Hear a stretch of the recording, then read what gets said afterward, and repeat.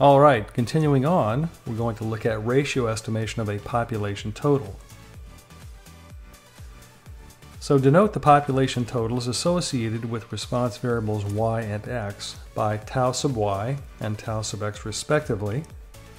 Then the ratio of the population totals, tau sub y divided by tau sub x, will also be equal to k. So there's this proportionality relationship between the totals as well. Now if tau sub x is known and an estimator k hat of k is available, then the ratio estimator of tau sub y is given by the following. Tau hat sub y, the estimator of tau sub y, is equal to k hat times tau sub x, which again is the total of x in the entire population. Now again, tau hat sub y is not an unbiased estimator of tau sub y because k hat is not an unbiased estimator of k. The estimated variance of the sampling distribution of tau hat sub y is given by the following. So we have this expression, and note here that this involves the square of the total for the x's. Also involves the mean of the square of the mean of the x's in the denominator here. All right, and then we have the rest of the expression. It involves the population size, the sample size, and then the sum of the squared deviations between the observed y values and the k hat times x of I values. Now, this is not an unbiased estimator of the variance of tau hat sub y. Once we have this estimated variance, we can take its square root to get the corresponding estimator of the standard error of tau hat sub y, which is given by that quantity there. So this is just the square root of that quantity up there. Now once we have that estimated standard error, we can multiply it by 2. So 2 times sigma hat sub tau hat sub y to obtain the approximate, and in particular the estimated approximate 95% margin of error associated with tau hat sub y. And then so once we have the estimated approximate margin of error, we can use that in conjunction with the point estimator, tau hat sub y, to get the approximate 95% confidence interval for the total of the y values across the entire population. And so that would be tau hat sub y, and then minus plus the estimated margin of error of tau hat sub y. And so we get this expression, we get the lower and upper endpoints that are given by this expression. Now let's look at an example, ratio estimation of tau sub y. So the wholesale price paid for oranges in large shipments is based on the sugar content of the load of oranges. However, the exact sugar content cannot be determined prior to the purchase and extraction of the juice from the load, so it must be estimated from a sample of oranges taken from the load. So obviously, we can't extract the juice from the entire load, because at that point then the load is used. Okay, so it's kind of an interesting problem here, and so what we're going to do is we're going to select a simple random sample of oranges from the load, extract the juice from the selected oranges, and then use that to estimate, via ratio estimation, the total amount of juice in the entire load of oranges. So it's kind of an interesting application. From a large truckload of oranges, a simple random sample of 10 oranges was selected, juiced, and weighed. The total weight of all the oranges, obtained by first weighing the truck loaded and then unloaded, was found to be 1,800 pounds. So that gives us tau sub x. Again, the 1,800 pounds is determined by weighing the truck loaded and then unloaded, and it was found to be 1,800 pounds. Okay, so here we have the data. The y values are the sugar content obtained via chemical analysis, and then x is the weight of the orange, and both of these are measured in pounds. Okay, so again, it's presented this way just because there's limited space here on the slide, but just keep in mind that the corresponding x and y values are paired. So the 0.4 goes with the 0.021 for the y value. The x value 0.48 goes with the y value of 0.030, and so forth. So what we want to do is to use the data to estimate tau sub y which is the total sugar content for all the oranges in the entire load, using what we know about the X values and what we know about the total weight of oranges in the shipment. In addition, we want to compute the margin of error associated with the estimate of tau sub y, and then finally construct an approximate 95% confidence interval estimate for tau sub y.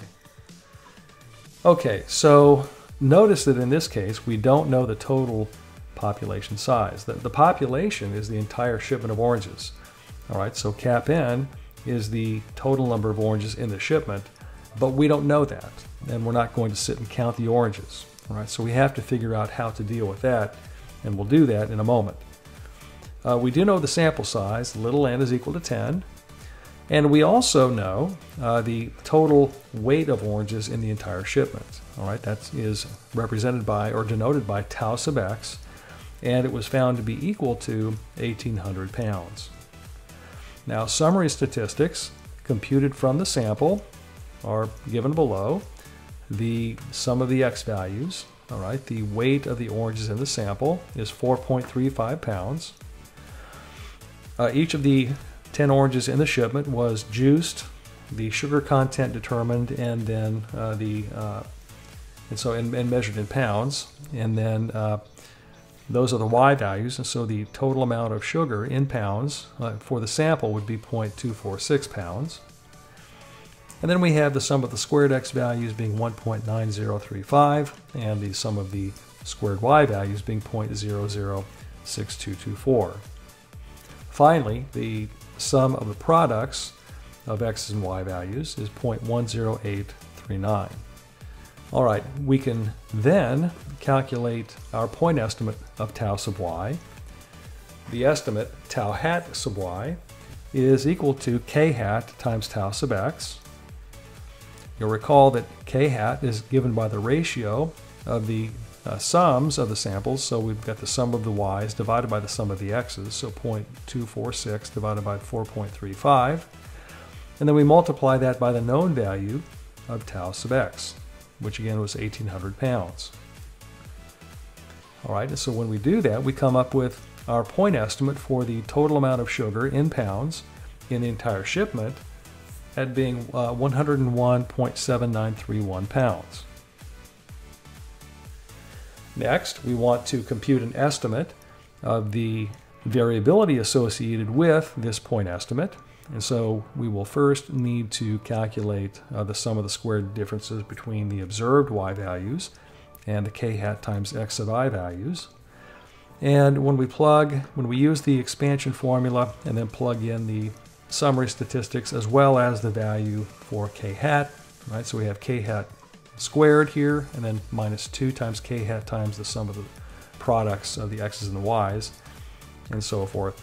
Then when we do that, we get a value of 5.22958 times 10 to the minus fifth for this sum of squared differences. And then that gets plugged into this formula here for the estimated variance, the estimated approximate variance of tau hat sub y.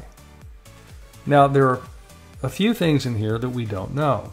In particular, like we said before, we don't know cap n. We'll deal with that in a second. The other quantity we don't know is mu sub x. We know tau sub x, but since we don't know cap n, we don't know mu sub x. And so we have to deal with that somehow, and we're going to do it like we did in a previous example by estimating mu sub x by x bar.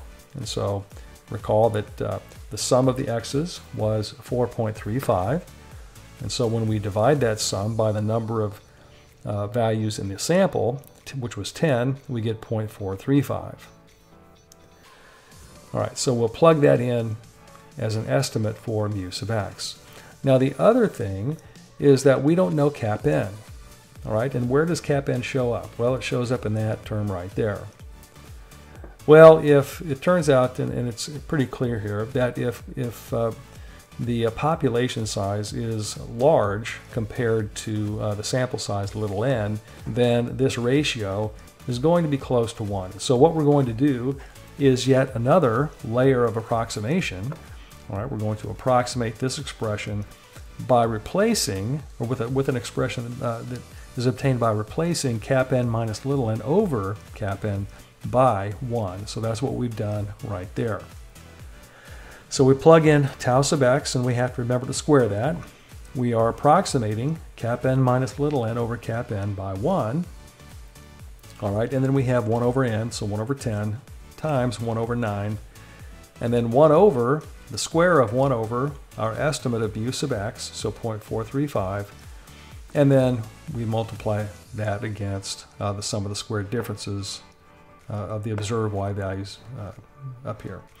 Okay, so then when we do that, we get 9.9493. So that's the estimated approximate variance of tau hat sub y.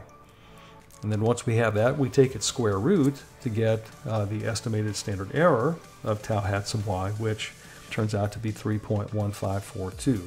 So I'm carrying, 4 decimal places, but with all the approximation that's going on here, perhaps not warranted, but we're going to carry that precision until we get to the very end, and then we could round at that point if we needed to.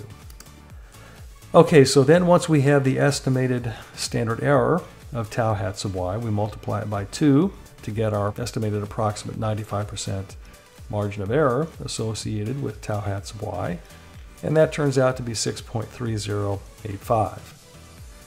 And so then once we have that, then our approximate 95% confidence interval estimate of tau sub y ranges from 95.48 pounds up to 108.1 pounds. All right, so we've rounded it to 2 decimal places on these endpoints. We could round it to 1 decimal point, or even to the nearest integer if we wanted to. And so we can say that we are approximately 95% confident that the total weight of sugar contained in the oranges in the shipment is somewhere between 95.48 pounds and 108.10 pounds. All right, so that's that example, how we can use ratio estimation to estimate a population total, both with a point estimate and with an interval estimate.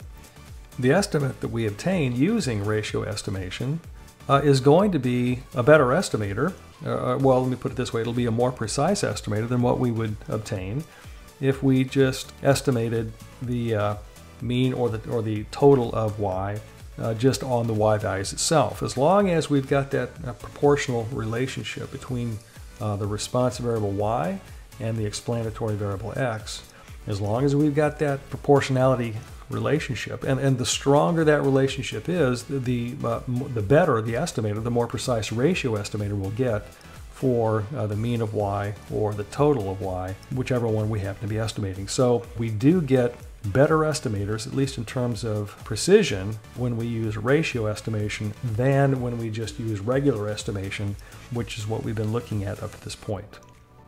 So we'll stop the video here, and we'll pick up the next topic in the next lecture video.